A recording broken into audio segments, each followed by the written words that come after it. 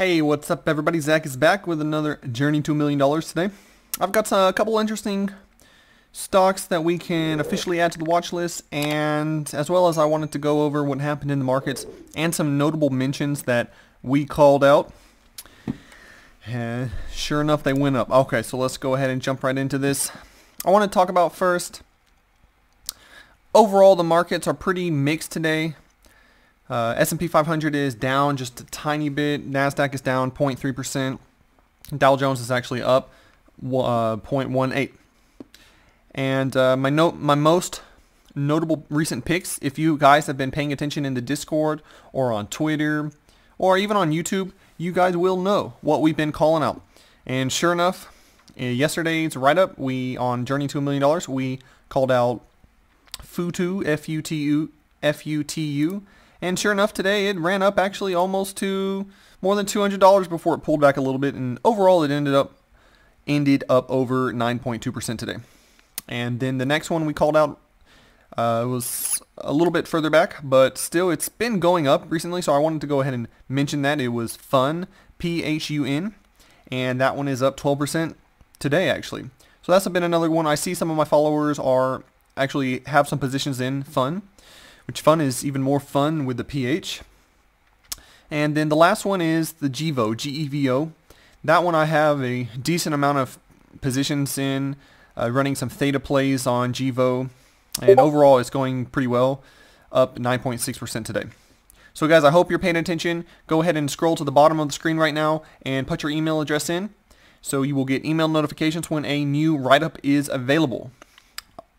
And also don't forget to go ahead and smash that like button on the YouTube video. It's going to help me out with the YouTube algorithm.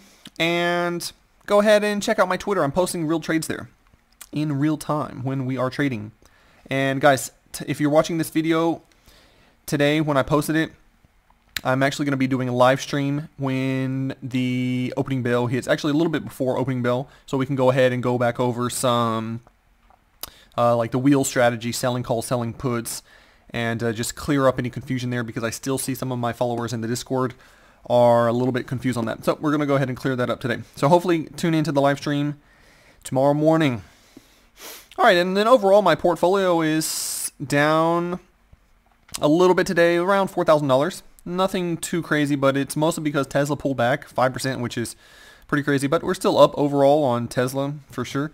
But yeah, for the last time I bought it actually was around $800, so we're still good, but we're going to be watching that one a little bit closer now, and trying to sell some covered calls on the 100 shares of Tesla that we have. But anyways, other than that, positions that were filled today was including an IPOD position. I actually closed out for a loss. Took a loss on $110 for that. It broke my support, so we're going to reevaluate that and check it out. And remember guys, I really want to stress that if you are following along with our trades, I have the risk scale of 1 to 5. 1 is the least risky, 5 is the most risky. You should, if it's the 5, the most risky things, you don't put the most money into them. So luckily, for example, this iPod was a risk of a 5, so luckily I didn't put much money into it. It was only like a $110 loss actually.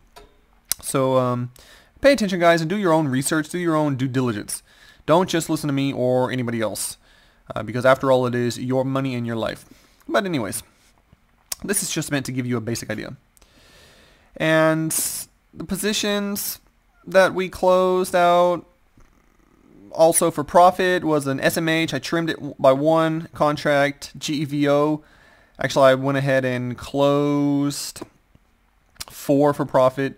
And I'm taking 25, 50%, 100% profit on these. Just depends. Follow my Twitter and you'll know. And then I went into a space, SPCE, the Virgin Galactic. I got into it, sold a put on that, so that's pretty nice. The premiums were pretty good on that. It was like $1,000 we collected just from that. And hopefully it hits, because I want to buy cheap shares of space. And then also the GEVO, we took some profit and opened some positions and stuff like that. But overall, it's pretty good, guys. And then go ahead and take a look at my positions, and hopefully you got the write-up pulled up right now, because that is what I'm going over on your phone or tablet or computer. So just go ahead and take a look at my positions. But anyways, the first one we want to look at is that we're going to add to the watch list is Baidu. So Baidu is the Chinese Google, just in case you guys don't know. There is some rumors circulating around Baidu right now that they're going to start trying to fill the shortage of chips, no matter if it's, I mean, the global shortage of chips was caused by, well, cryptocurrency mining, because crypto's taken off in the past couple of years. Also, the COVID-19, people are playing more video games, which it's reasonable to assume that bored at home and stuff. But, and there's other reasons, but mainly because of those things. And that's one of the reasons why semiconductors are just really taken off in 2020 and also so far this year. They're doing all right. But Baidu is thinking about setting up a subsidiary to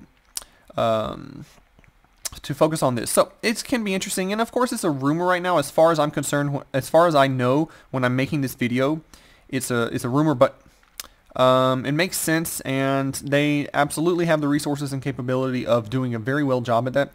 Currently, the stock is trading at almost 305. It was actually up about 3% yesterday, or sorry, earlier today. But I think if it can pull back a little bit, which I did a little bit of TA on this, and it seems to be trading in these parallel channels since right around December 2020. So I think this can be an interesting option. And also, if we zoom out, it has gone up a lot over the years. Of course, there was a period when it was pretty flat. So guys, be a little bit careful on this one. I don't recommend going so large on this position because I really think there's other things that we can better use our money and resources. But if this one does pull back to around 280, 285, I'm definitely a buyer. I set a target price of 330. I think that's doable. If it bounces off this support or this support, I'm gonna buy it. I'm gonna dollar cost average through this buy zone. If it does hit, if it doesn't, then I'm just gonna pass on it. But there is some sort of catalyst here for it to start taking off, because the semiconductors, if you don't know, they are very hot and have taken off a lot. So I think this can be an interesting play.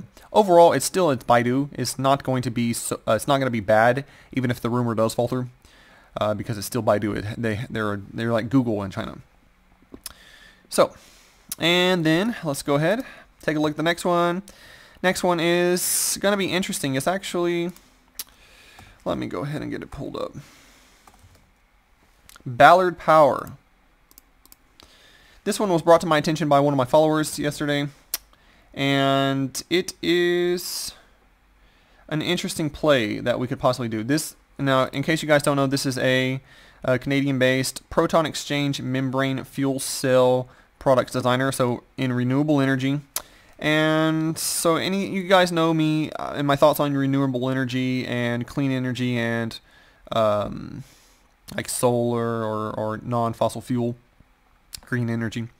This is the new tech stocks. So this one is most likely going to run up, and if we take a look at the chart, it has been running up, obviously, since the new administration has come in the States.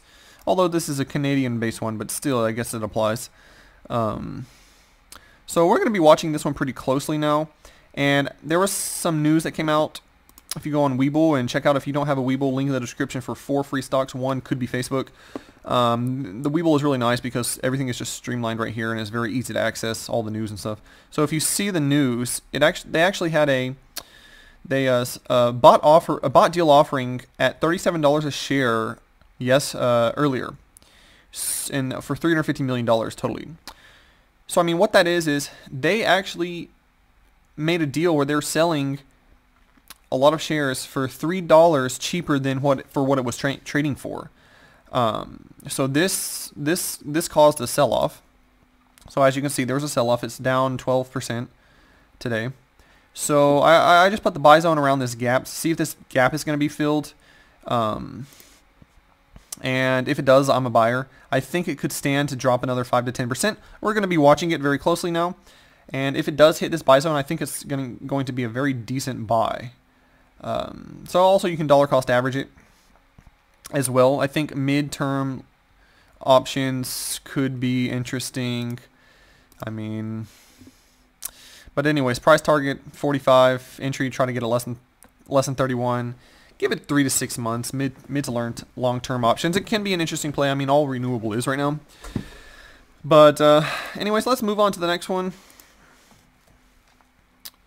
And it's going to be Callaway Golf. So if you guys remember the past write-up, like a day or two ago, I wrote about Callaway. I thought it was going to be an interesting buy with the different, with like the growth in golf industry that is forecasted, and also they have a stake in Top Golf. So this is overall interesting, and the sector is supposed to grow a decent amount. I mean, we can take a look at this. Basically, looks like a lot of people are putting it at a $40 strong buy. I mean, I also think it's going to be a good buy. But if you remember from my my analysis, my technical analysis, and my buy zone, I had put the buy zone down here, guys. I wanted to get it for less than $28. And I'm just gonna wait for it to drop. I mean, hey, if it drops, I'm gonna buy it. If it doesn't, then whatever. There's other things to do. I'm not gonna buy a stock when it's at the top, because that's called FOMO, or fear of missing out. I'm not gonna do that. I'm gonna buy it when it drops. A lot of people buy at the top. A lot of people sell at the bottom, which is not right.